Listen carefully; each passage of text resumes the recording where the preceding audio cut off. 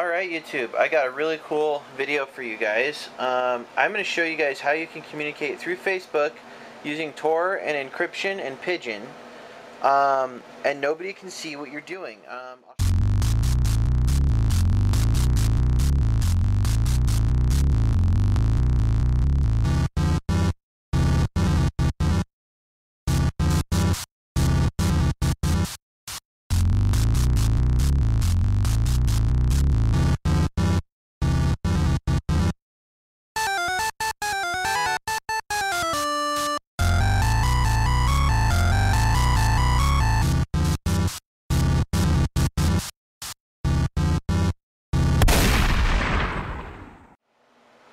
Alright YouTube, I got a really cool video for you guys. I'm going to show you guys how you can communicate through Facebook using TOR and encryption and Pidgin, and nobody can see what you're doing. I'll show you real quick what it looks like. Your Facebook messages end up looking like this to anyone, any government agencies or whatever that are reading over your, or hackers or whatever that are reading over your messages. So there are some things I've learned during this on how this works. Right now I'm chatting with a guy named Raz Steven, but his Facebook thing is showing up as that. This is the encrypted conversation as it looks to me and him, and on Facebook this is how it looks to everybody else. So I'm going to show you how to get started with this. The first thing you're going to want to do is go to the TOR website, and let's go ahead and just bring that up here, the TOR project. Let's see if I can use my DuckDuckGo. Come on, DuckDuckGo. Okay, TOR, T-O-R. Did I spell it? Yeah, okay. TOR project. And we're going to get that to come up. And you want to do this in Linux because it's just easier, but you can also do it in Windows. So you go to the TOR official site. Hopefully this is the right one. I think it's... Maybe it's not. I don't know. Toronto... No, it's not right. TOR client. Proxy. Yeah, let's get that going. TOR client proxy thing. Come on, search for it. Or do I need to do it in Google? I don't know, it's being berserk. I would go ahead and search for it in Google. Oh, never mind, there it goes. Anonymity online, torproject.org. Okay, so that comes up as the first step you want to do. Okay, so you go here and you go to download. Just right there. Just turned it orange. Okay, you go down here. You get it for Linux. You can get it for 32-bit or 64-bit. You can get it for Windows. You can get it for everything. Tor browser bundle. That's what you want because it's easy. Okay, once you get it, you download it. You put it into a folder and you extract it. You right-click on the executable, which in this case, let's see if I can just go ahead and open it for you. Downloads. I've got my web or my email client going through this too. I might show you how to do that. But anyway, so let's see if I can find TOR. There it is. I don't want to show you guys too much information, but come on, open up TOR. There we go. Okay, so you see something called Start TOR Browser. You right click on that. You go to Properties. You make sure that it is executable. Allow executing files program. There you go. Then you can right click on this and copy it, and then you can create yourself a nice little launcher. I did. Mine's called Secret Sauce. I double click on that. It opens up. It opens this thing up. When it turns green, you're ready to go. It should open up a some sort of a browser, and just look at the settings of the browser and see how it's configured.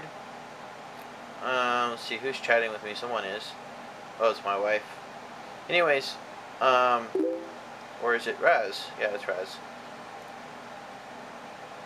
We'll send him some coffee. There. Okay. Anyway, doing video now. Let's see. Doing vid now. There we go. Doing vid now. Anyways, so going back over what were we doing? Oh yes. So you download your TOR thing. You get it started. You get your proxy settings and the port, and you get that from the actual browser. If you go in here, you get a different port. You don't want that. You can click New Identity anytime you're worried about someone following you online or whatever. Okay, and basically what the TOR does, it doesn't encrypt anything. It just bounces you around the continent and the world until you're somewhere else. And so basically what you're going to want is, I'll tell you because I'm going to go to plugins. Okay, where's my encryption plugin? Pidgin-Encryption, there it is. It's called Pidgin-Encryption 3.1. I guess I thought I had 3.0. Anyways, you go in there, you configure it. I would configure it like this. And then basically what that's going to do is it gives you RSA encryption. And then once you have that installed properly, you get this through Synaptic Package Manager, Pidgin-Encryption, or you can look it up online. Once you get that in there, and again that's tools plugins, you go over to your conversation, and you will see if you've restarted Pidgin, everything's working. You're going to see your connection information up here for the lock. Now, one thing you want to do on your account is you want to go to Accounts, Manage Accounts, and go to your Facebook one, go Modify. Make sure that you have a local alias that's correct, because if you don't, well, then you just get one of these gibberish things, and then you'll disconnect from your friend in the middle of your conversation. You don't want that. Let's see, what else is there that you need to know? Oh yeah, when you create an account, you want the link that comes after your, when you go to your account on Facebook, you'll see something after the account, like so. Let's see. I'm going to go to my Facebook account and show you what I mean so you know what you're looking for. So I'm clicking on my Facebook page, and it's loading, and now you see right there Justin Brighthop, facebook.com/Justin Brighthop. So that is why I put that in here. Okay, that's how it goes, Justin.Brighthop. Okay, so I'm going to close that. Alright, so now I got this conversation. Oh, he's watching TBN. SWEET. Sweet. And it says now he's known as Raz Steven, so he fixed his alias. Excellent. That's awesome. Okay. And I think, yes, alright. Because that works so much better once you fixed the alias. And now nobody's gibberish anymore. Somehow everybody has a name now. Okay. So, once you get this going, you get all restarted. You click this thing, you enable your encryption, you start talking to your buddies. See, I can disable. And then your conversations to the whole world will look like this. It's pretty awesome. The only thing is you can't back up and go look through your Facebook stuff. You have to look through Pidgin and the logs or whatever. So, but it is pretty cool, I think. So these are my instructions for this, and then I put some more instructions here. This is a post on the Linux forum. Anyway, so I thought that was pretty cool. Now that we've got all that going, I'm going to go ahead and show you, because you guys probably want to see it. I'm using Thunderbird for my email, right? And so Thunderbird is loading up.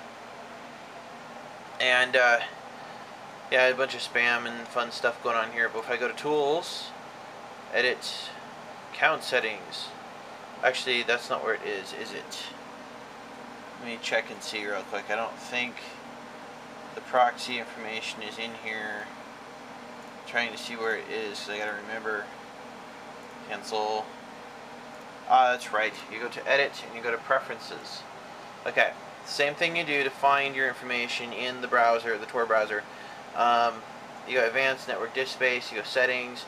In my case, my port is 9150. I can change that anytime I want to. It's on SOX version 5. You can change it to 4 or whatever you want to do, and hit OK. And close that, and it will give you some errors in your deal here. You get a message log saying that your programs are trying to use SOC 4A or SOC 5, which it is using, but it says like that it gives out a DNS thing or something, and that can be a potential problem with your privacy, because then people could find out where your email's coming from and all that fun stuff. So anyway, this is it. This is how you do it. This is how you communicate through Facebook using TOR and encryption, so that nobody is going to be able to read what you're doing online. Basically, your messages are going to be secure. You can type anything you want. You don't have to worry about government or PRISM or anybody seeing it. The encryption between you and your friend keeps refreshing itself, and it is unique to what you're doing. So let me ask Raz here if he has anything he'd like to tell you guys on YouTube about this. I'll just ask him really quick.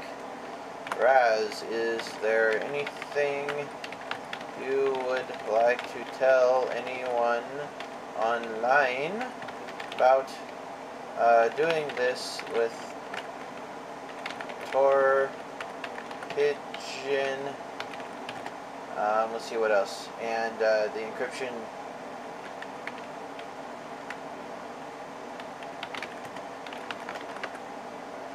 Here we go. We're asking Raz, would you like to tell anyone online about doing this with TOR Pidgin-Encryption thing? Should come up with its name. It should be called TPE or something. TOR Pidgin-Encryption. Anonymity. Oh, come on, Raz, say something before the 10 minutes are up on the video. Anyways, remember, like, comment, share, and subscribe.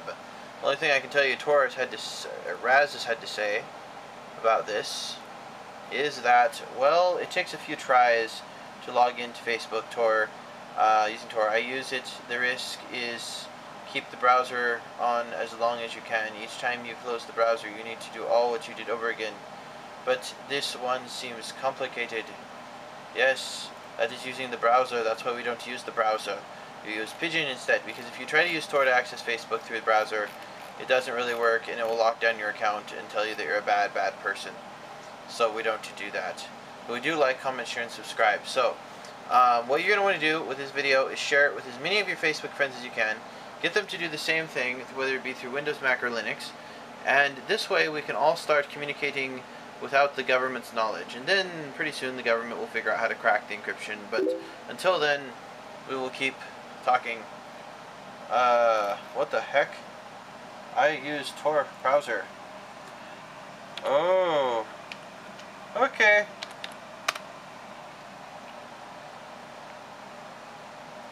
Okay.